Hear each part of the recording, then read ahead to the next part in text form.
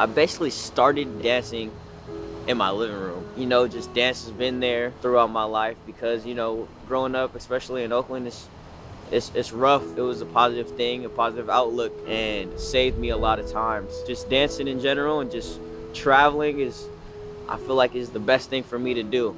What I like about Ensemble McNaughwooj's music is super different, you know what I'm saying? They took one side of music and the other side of music and they really clashed it. And you know, when you put certain things together, it doesn't mix, but this stuff is different.